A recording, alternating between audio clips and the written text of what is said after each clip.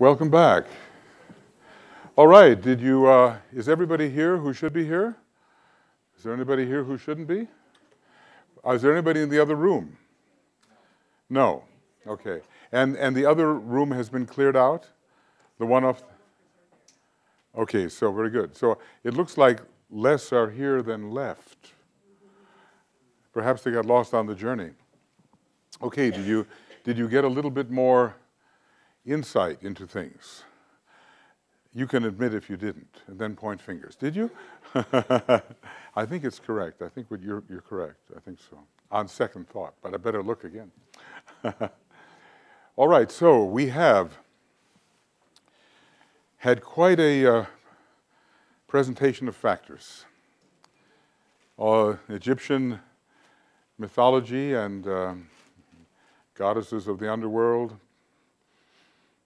We've had there's such a scorpionic plutonic element in the Egyptian myths.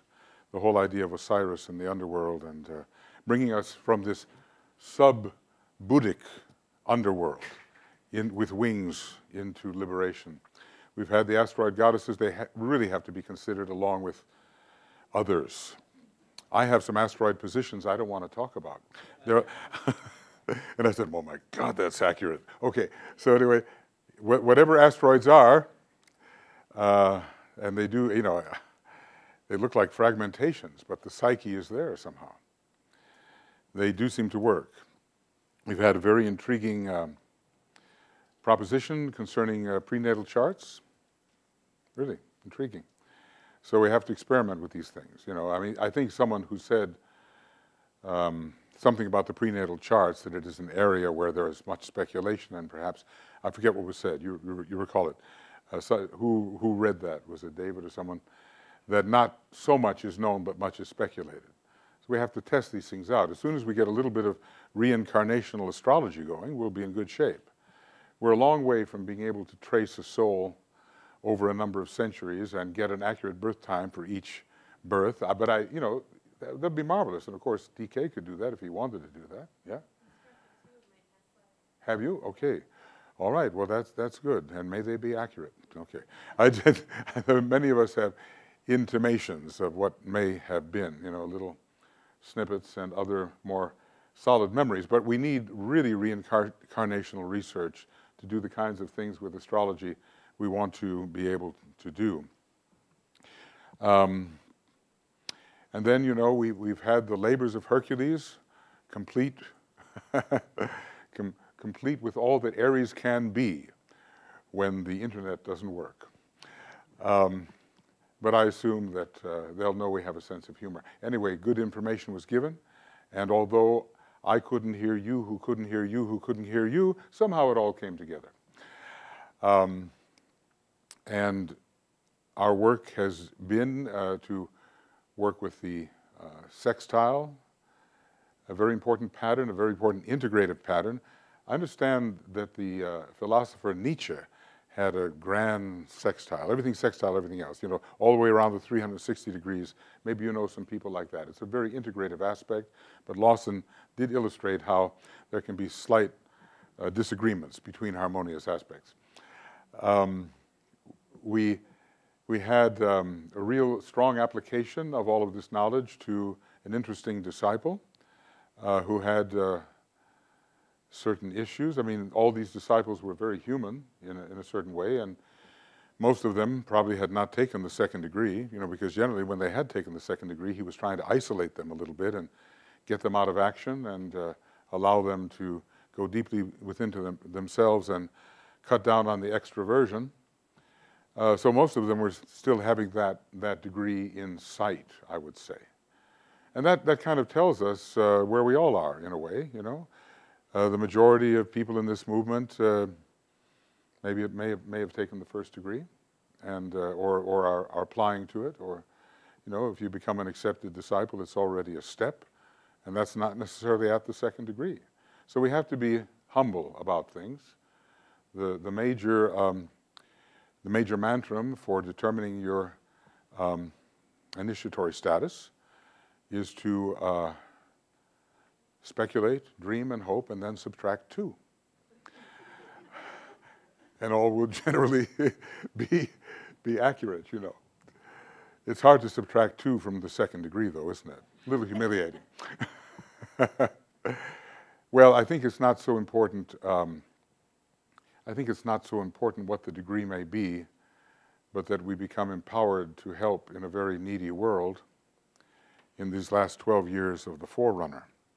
I think when we're in the flow of our service and giving everything we can, what we need to know about these things will be given to us, and I'm sure that the masters are eager to have us advance as quickly and as safely as we may, so that we can be of some greater use. I can't remember where it was, maybe Keith remembers, but I remember this, DK was talking, some disciple was saying how much he or she wanted to serve and use me, basically. It was use me. And then he answered, in essence, what makes you so sure you're useful? So it was something of that nature. And we could all ask ourselves those questions. We have a lot of hard work to do upon ourselves, but also we need to planetarize our consciousness in what I think will be a very demanding 12 years coming up.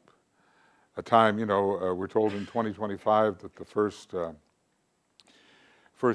plans, in all probability, will probably be laid in 2025 for the externalization in a concrete sense. So that's an externalization of the hierarchy near the end, you know, when he was writing. And so we have 12 years to give it our best shot to prepare the consciousness of humanity for these developments in a world which may seem like it's falling apart. Because, you know, whenever there's a withering of the law and the uprising of lawlessness on all sides, then I manifest myself from age to age for the, how does it say, strengthening or something of that nature of those who do good and the destruction of those who do evil. So that's the Bodhisattva's intention, and he needs, you know, the army of Maitreya is needed, as it is said in Agni Yoga, and that means us with an army of light and love and spiritual will, all those good things, and selflessness over the next 12 years when we might want to be doing other things. I think that the disciple is never so needed as now. So gear up, you know, and overcome your weaknesses. As one who has overcome all of his, I can advise you this is a very good thing. Overcome all weaknesses and make yourself useful. This is the thing. So in these esoteric astrology presentations, we try to take a look at the great abstract, and we do have some people that represent that, you know. It can give you the big cosmic view. We had a lot of that last night. That was great. We also have had the nitty-gritty, and that's very good too. We want to be able to apply everything.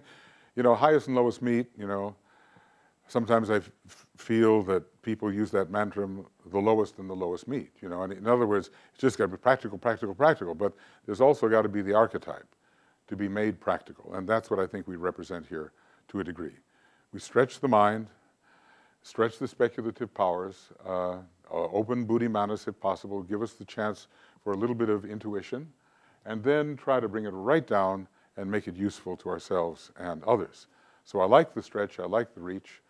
Who knows, maybe next year we can have 20 astrological teachers. I think we keep going until we outnumber the students. I mean, of course, we're all students of each other, and that's for sure. So I hope you got something out of this. Now, tonight, well,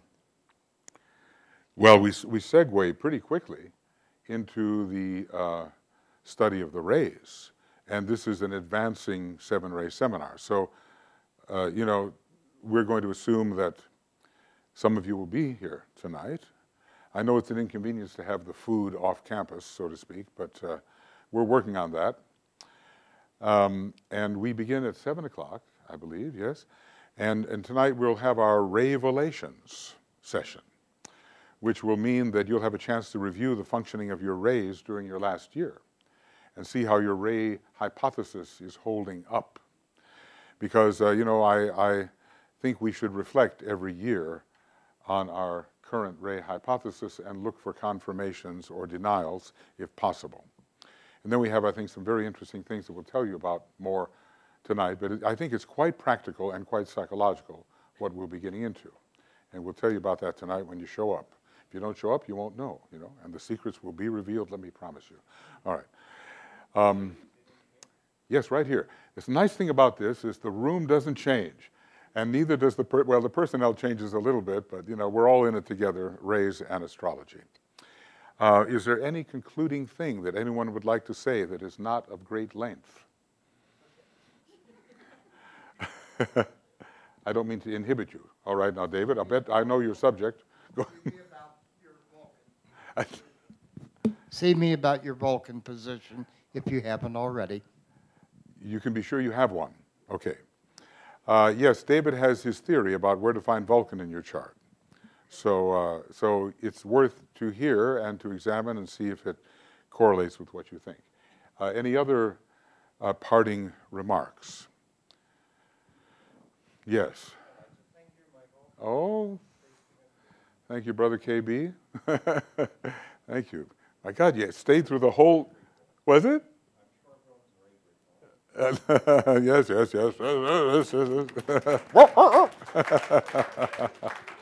Yes, thank you. And you stayed through the whole thing. That's a miracle. Now, that's a miracle. Well, okay, the conference... Oh, yes, BL, yes. That's right. I just wanted to say that I got several emails this morning from the participants in our webinar, and they really enjoyed working with you guys. They had a great time yesterday, and I wanted to let you all know that. That's great. Okay, that's good. Very good.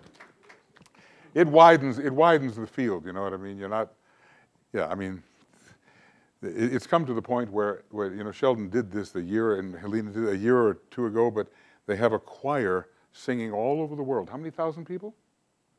Is it 3,000? Virtual choir? Amazing. And they can make it all sound in rhythm and precise, and 2,000 people or whatever singing all over the world. So we ought to be able to pull off an astro seminar, shouldn't we? If they can do that. Good. Well, let's just have a little concluding. I want to thank, of course, all of our astrological team. They come here and they give themselves to this, and they even prepare, and they're here to offer for you what they know. And in my own, I even go further than they do. I offer you what I don't know. So we'll just have a little reflection. Short.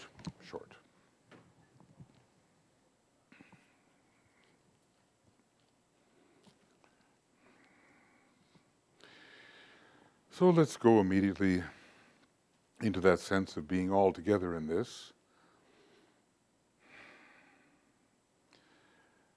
Egoically together here. Egoically together with the new group of world servers. With the men and women of goodwill everywhere, globally.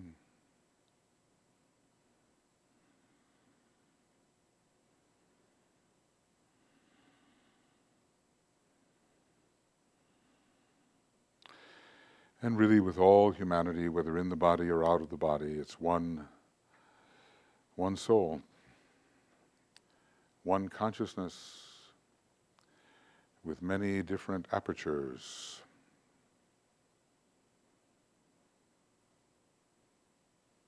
It's one being.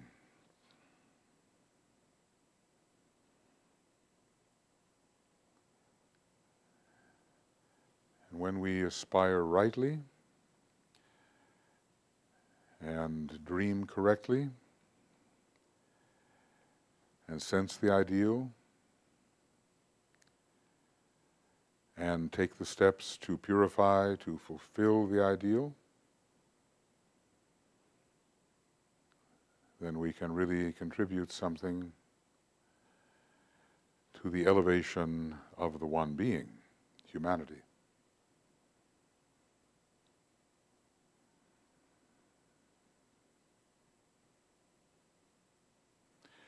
So we trust that everyone will do his part, her part. All will do their part to make the maximum intelligent, powerful, loving contribution to elevating this being over the coming years, which can prove demanding.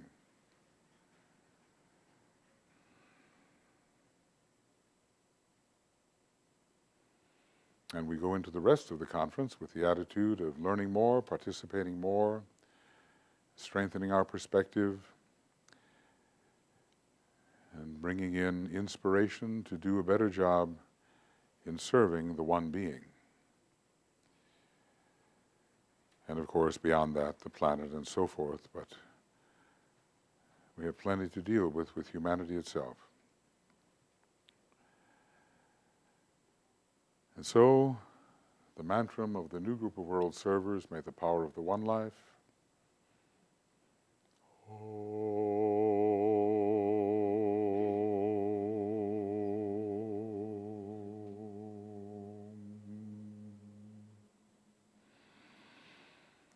may the power of the one life pour through the group of all true servers. May the love of the one soul characterize the lives of all who seek to aid the great ones. May we fulfill our part in the one work through self-forgetfulness, harmlessness, and right speech.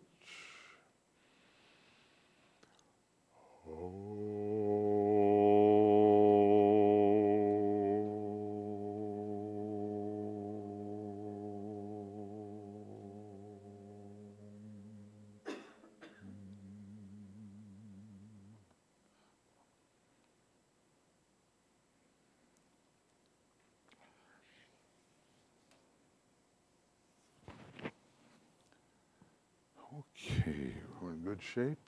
You have some free time now. Go to the swimming pool and think about your raise. And we'll see you at 7 o'clock.